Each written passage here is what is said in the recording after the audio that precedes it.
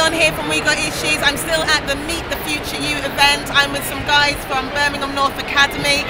They have just sat in and talked to some specialists at our wonderful dome. I just wanted to find out if they've heard anything today which has changed their opinions about the world of science.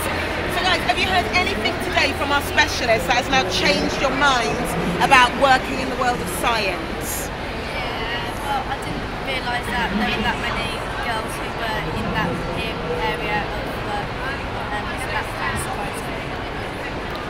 I didn't know that there was so many broad variety of jobs, and that even if you have a degree in one thing, you can do a lot more things. I didn't know that many people enjoy what they do. Usually they get something tired of it after a while of doing it. I didn't know that in the maths department you can have flexible hours and not stick to one timetable. So that I think that's really good because you might not in all of the jobs you have a specific time and you get stressed out easily. But in flexible time it gets kind of more relaxing. Well, I didn't know that making cars be quieter is part of science, which is actually quite a funny part of it. So. I didn't know that maths topic was used in day-to-day stuff.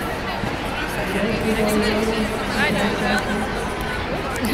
Here I am. Okay, so you've heard really positive things. It's got to show you though that getting more knowledge is going to help you on your path in your life. Guys, would you agree? Knowledge is power? Yeah. Absolutely. Safe journey, guys. See you soon. Thank you. Bye.